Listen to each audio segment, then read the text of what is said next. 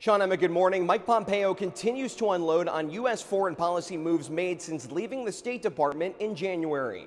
In a Q&A with the Center for Security Policy, led by its president, Newsmax contributor Fred Fleitz, Pompeo calls for a return to President Trump's approach in the Middle East.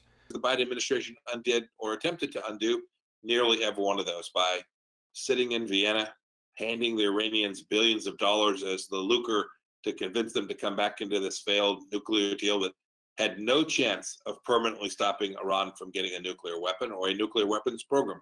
But his successor, Secretary of State Tony Blinken, says the U.S. will continue to negotiate with Iran.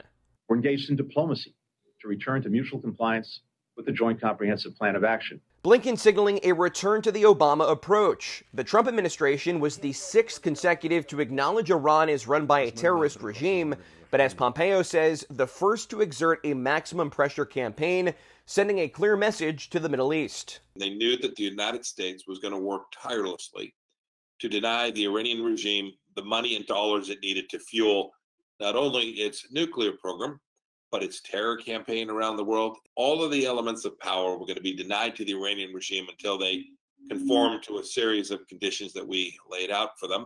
And part of that was walking away from the JCPOA, a nuclear deal that wasn't worth, frankly, the paper that it was written on.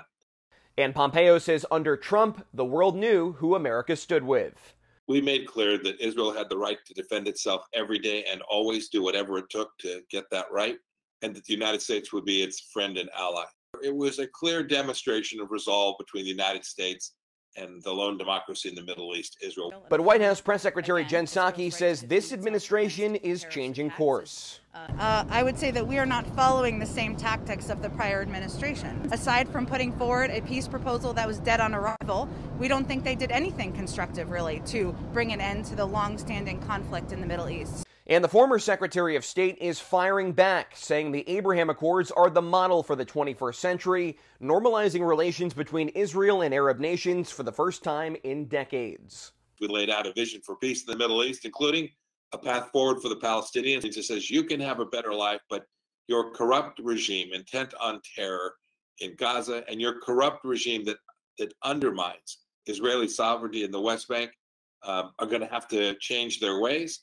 And we're not going to let that stand in the way of us building out a peace relationship, a set of strategic understandings between Arab states and Israel.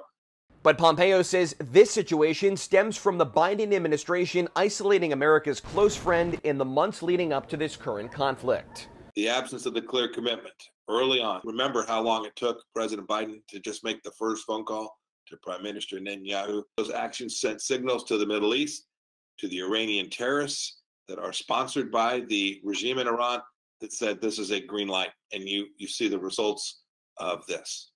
And here on Capitol Hill, a group of 19 Republican senators led by Florida's Rick Scott are introducing a resolution calling on the U.S. to stand firm with its ally Israel while also protecting foreign nationals under rocket fire from Hamas in the Gaza Strip. And many of those foreign nationals are Americans. Back to you.